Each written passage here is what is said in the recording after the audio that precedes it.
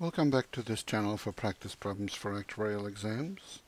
My name is Krzysztof Ostaszewski. You can find information about me at smarturl.it/Jedi.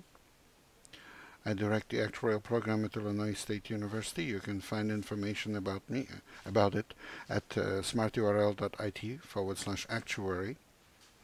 If you would like to make a tax-deductible donation to support our students, please go to smarturl.it/help ISU actuary. Here's a problem for today. It's a problem on the material in exam MFE. Joe believes that the volatility of a stock is higher than indicated by market prices for options on that stock. He wants to speculate on that belief by buying or selling at-the-money options. Determine which of the following strategies would achieve Joe's goal. Buy a straddle,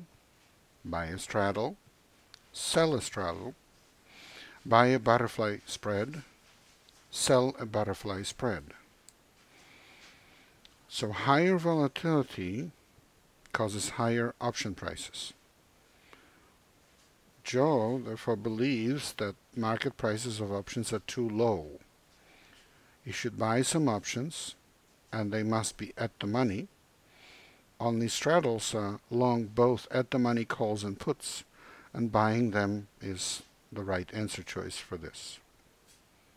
Remember, a straddle means a portfolio of a call and a put, both at the money, so that the exercise price is the current price of the underlying.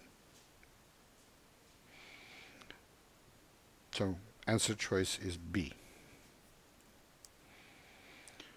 Please remember that this is copyrighted material. The problem itself comes from Society of Actuaries, but the solution is mine. Good luck in your studies and good luck on the test.